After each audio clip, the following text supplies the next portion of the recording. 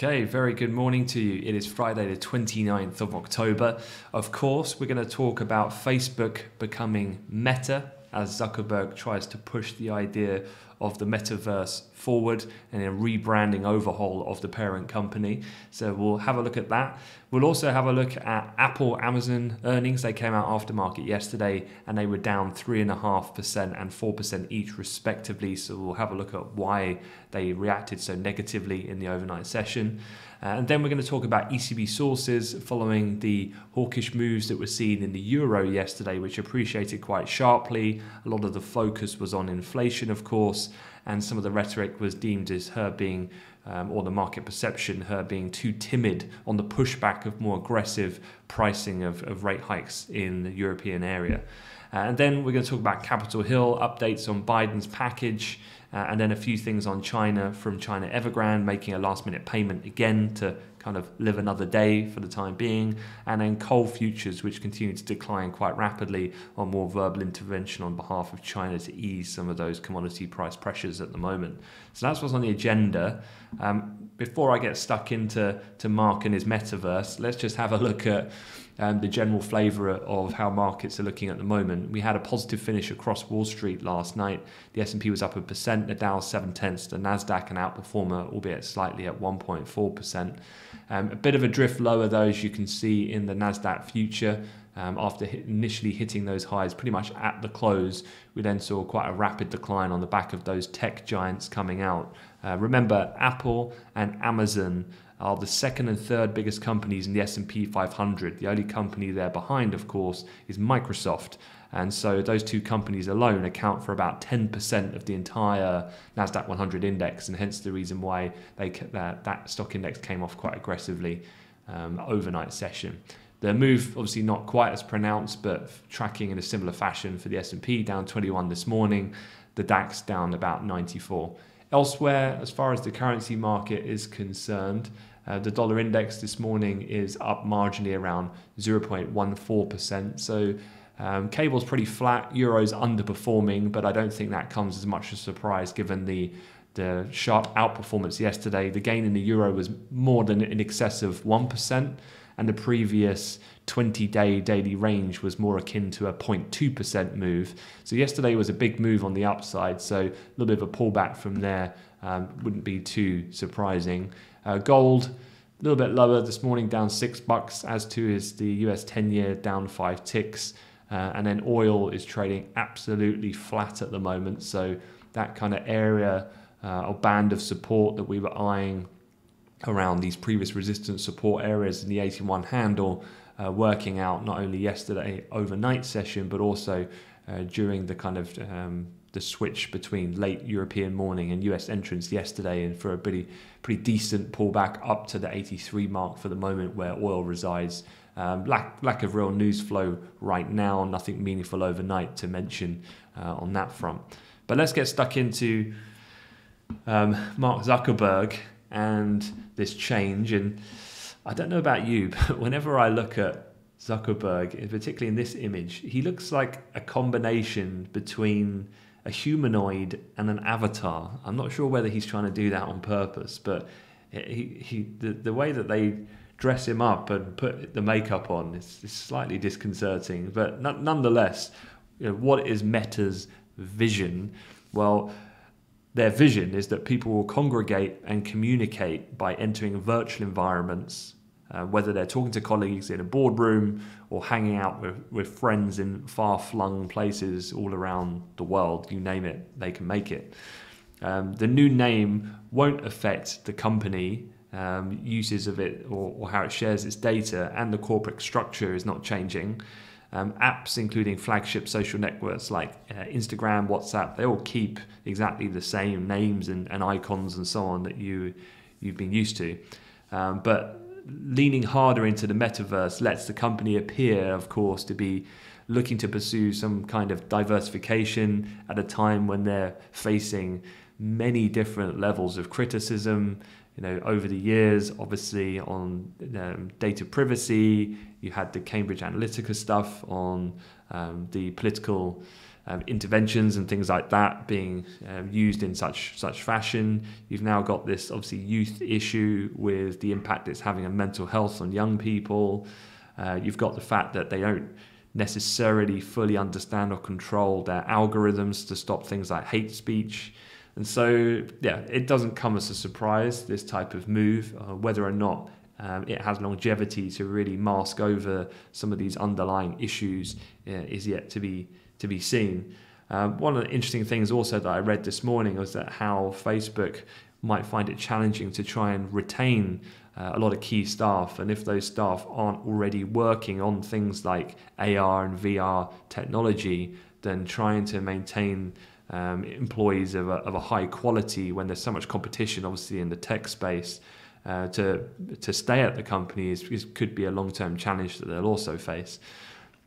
Building up the metaverse, though, will allow Meta to reduce its dependency on mobile operating system and browser makers such as Google, Apple, to deliver their services to consumers. So as per the impact that's been evident in the likes of Snap in particular, but other social media names, as the new iOS privacy changes have come in on Apple, this as well goes some way to try and circumvent that, to retain some power over that user base and generating of their advertising revenues, which obviously is very critical to the business. So yeah, that's the latest there. This change won't come into effect, I don't believe, for another month or so anyhow. So it kind of is akin to how, in terms of from a technicality, how you still have Google, but the parent company is Alphabet. Now you have Facebook still app, but then you've got the Meta that sits above that.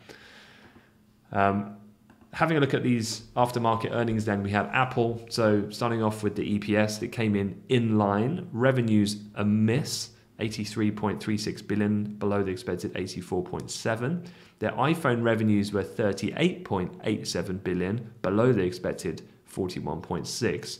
And CEO Tim Cook said supply chain constraints hurt sales by $6 billion, and that was larger than expected. So yeah, not often you see numbers that below expectations for Apple, but such is the lofty heights of which the market generally looks at for these numbers to punch, particularly strong numbers, that they just haven't really lived up to that this time round, and that the supply chain constraints clearly evident on the firm, as suggested by Cook himself.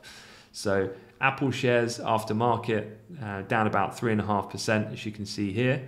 And then Amazon, they were even worse. They were down 4% in aftermarket trade. So as you can see here, if I just bring it up. So immediately after market, they reported and got hit quite hard and remained lower.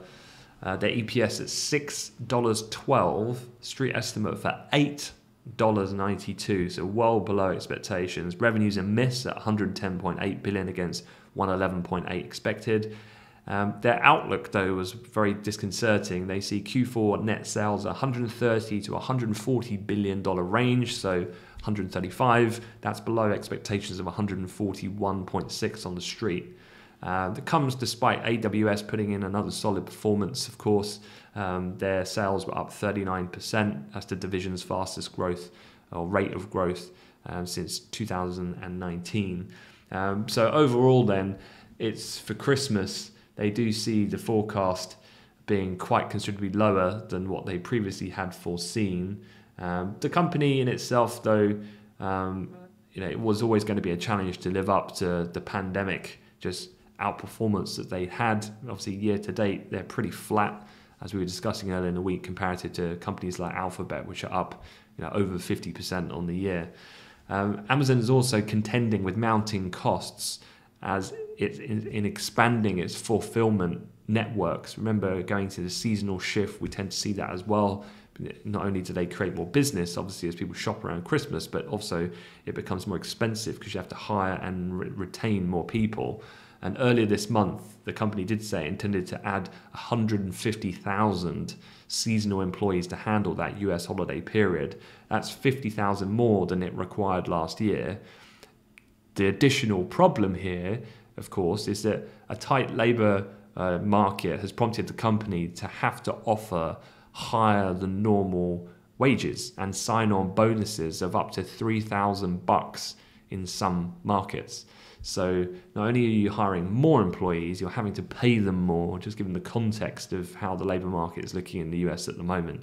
And hence the reason why overall then it's a little bit negative for the earnings report. Beyond this 3.5–4% move that we've seen after market, quite frankly, I think it doesn't really matter, these earnings, if I'm being honest. And so it wouldn't shape my perception at all about what I think about these companies in the direction of travel, which they're generally getting higher and bigger all of the time. Don't see that changing despite these slightly softer numbers that we've had overnight. All right, other things. Just before I move on, don't forget there is a brand new podcast episode that will be coming out later on today. So whether you're on Spotify or podcast or Apple Podcasts, Google, so on, just search for AmplifyME Market Maker and you'll get the latest weekly wrap-up episode. Myself and the head of trading will be having a chat a bit later on this morning. We'll talk about Meta, we'll talk about Tesla, Elon Musk, and anything you guys want to hear about. So some of the key topics of the week. Otherwise, quick look elsewhere. You've had ECB sources. This obviously follows that meeting yesterday, which did create a fairly meaningful move in the euro, as I discussed. It's becoming very usual fare now for ECB sources to come out shortly after the press conference. What is a source? Just to quickly cover this. Well, it's not like it's Bloomberg or Reuters speculating of what they think they've heard from hearsay. An ECB source is very much a person at the central bank using media agencies to, under the cover of an anonymous source, communicate some more transparency to the market. And so generally speaking then, this is when the quality of what they're saying is very much to the point. It's very authentic and true. And so the market does listen to these things. And so the sources last night said Lagarde's mild rates of pushback reflected the ECB colleagues' view.